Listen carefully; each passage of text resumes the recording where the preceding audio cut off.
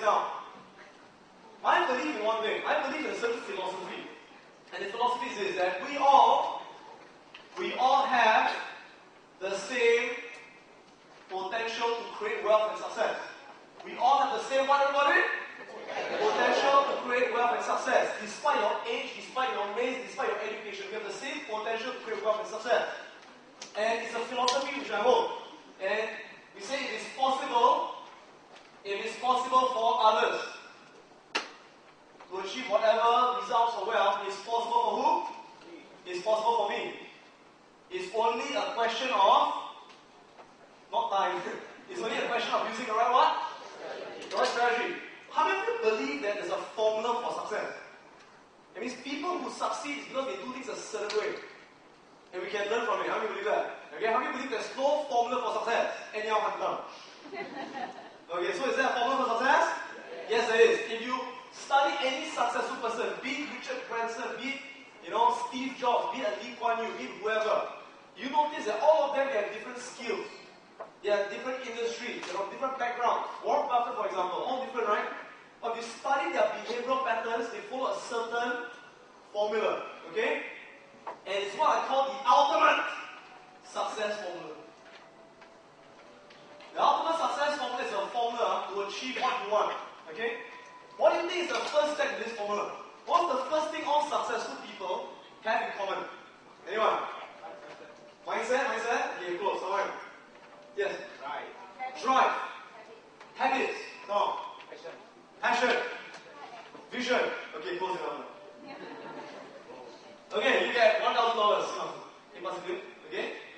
First thing is people who achieve exceptional results is because they begin by they know what they want. They know their outcome. They get very clear on this thing called their what, everybody? Their goal. Now, this sounds like common sense. Most people in life, they go through life without being clear on their outcome. They're not clear what they want. A lot of people know what they don't want, but they don't really know what they want. Okay? How many of you, honestly speaking, right, every single day when you wake up in the morning, you have got very clear outcomes for the day of your life. You are very clear. Like you wake up every single day and you say, okay, my outcome is to increase my income by 30% in the next 2 years, and every single day I'm going out there to find opportunities to build myself up. How many of you have got that clear goal that way? Only one person. Now, if you wake up every single morning and say, okay, my outcome is, 5 years from now, 2 years from now, I'm the head of that division. And every single day I go to build up my credentials, to build up my opportunities. How many do that? Thank you for being honest. How many people don't do that? Yeah? Right, but you find that if you wake up every day and you're not clear on what is your outcome of going to work or meeting people, guess what? Every morning you wake up, sian. Then you turn around and you see the wife's face, sian. Then you go to the bathroom and you see your face, sian. When you go to work, you see the boss, sian. You see the guy, sian. These people have got no fire, only got smoke. So the first thing is to know what you want. Right? Most people, when you think of setting goals, they think of this thing called New Year resolution. Have you ever done that before? So say, okay, this year I resolve to lose weight. This year I resolve to go to the gym. And when is the next time they look at the goal? Next year. Does anything happen? No, that's not a goal. Okay? Now, for something to be a true outcome, how often must you look at it? Every single day. You see, the reason why most people don't achieve what they want is because they write it down, or they don't write it down, they look at it once. And the next time they look at it is a long time after that. True or not? But I discovered one thing, the only way to achieve anything is you've got to be in a way obsessed. Everyone say obsessed! Obsessed! Warren Buffett is obsessed with investing. He eats, breathes, and sleeps investing. He's obsessed. I'm obsessed with speaking. Some people are laugh. Do you know the last time, right, I slept for about 6 hours? You know what's the strange thing? The last time I slept for 6 hours, I did a whole seminar last time in my dream. I dreamt I was in Cedar Girls' School doing a seminar for all the kids. Yeah. Anyway, that's how much obsessed I am. Okay. Tigers is obsessed about what? God. That's why they're the best at what they do. They are always focused on that. Because when you are clear on your outcome, then you answer, whatever I'm doing now, is it moving me to my outcome? Now, I'm not saying it must always be about money. Outcome could be about your relationships. Like whenever you go out with your kids every Sunday, you have an outcome. Is your outcome to build a stronger relationship with your kids? If you go the outcome, that's certain things you're going to do. If you just go and say, oh, just go, and you just go through the whole shirt, right? Every single day when you go back after work and you spend time with your wife, Do you have an outcome, for example, to say, you know what, today I'd like to hear her out, to find out her problems, and share my problems with her, to get closer together? Do we do things with an outcome? Right? So, in this program, I want to start being very clear. What are the outcomes you have for your life? Especially since it's a Wealth Academy, your financial goals. Be very clear, what are your financial goals? What do you want to get out of this program? 5 years from now, what do you see? They did this interesting research many years ago, in the year 1952. And this place called Yale University. Have you heard of Yale University? Is it a good university? It's one of the best universities in the world, right? Rank number 4. I used to think so, until I found out that George Bush went there. And in the year 1952, they actually did a survey on the graduating batch of students. And they asked all the students this question: how many of you have got your goals written down in life? That means how many of you have got your life plans written down? Okay? And they discovered something quite shocking. They discovered only 3% of the students at Yale actually had their what? Their goals written down. And these 3% were very clear what they wanted. Like some of them said, okay, after I graduate, I'm going to work for, IBM, or Goldman Sachs, or Procter & Gamble, whatever, okay? The best computer company in the industry.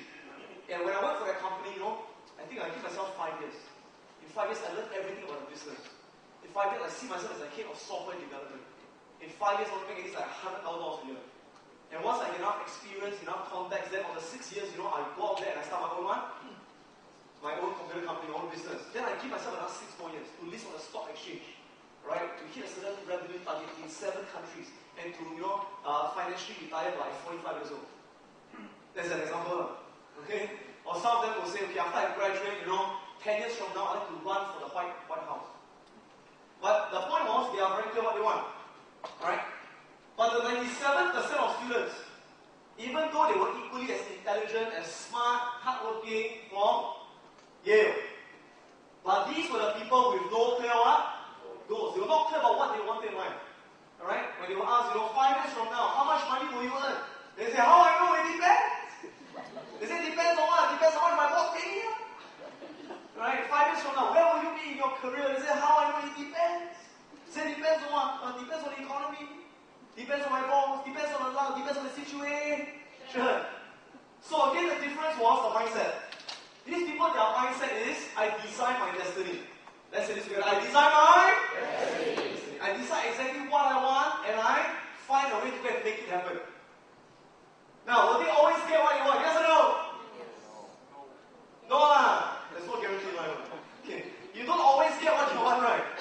But even if you don't get exactly what you want, will they be at least somewhere around there? Or at least moving in there, right? Sure. A classic example is, how many of you have heard of Al Gore? Al Gore, his dream for a long time was to become the President of the United States. He had a dream for a very, very long time. But do you know why he wanted to become president? What's the reason behind it? Change the climate, environmentalist. He's passionate about the environment. That's his purpose. Clinton's purpose was to help the poor. Bush's purpose was to go to Iraq and rob oil. Okay. Right? They all have different purpose, okay? But here's the thing. When he lost that election, right, by about 1%, when he lost the election by less than 1%, he says, screw it, screw the dream. He said that? No, he said, if I can't be president, I'll achieve my dream in a different way. You know what you do? You want to write a book, right? And you want to make a movie, right?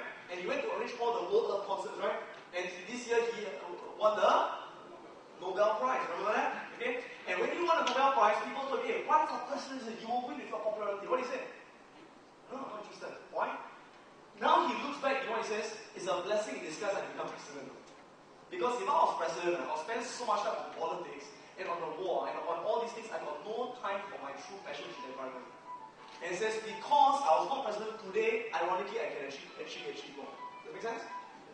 So the point is, sometimes in life, when we want something, we go for it. Things don't always turn out exactly the way we plan. How many have had times where the universe slammed a door in your face? Boom. Like you wanted something, but the door slammed on your face. All of us, I don't know about you, I experienced it many, many times.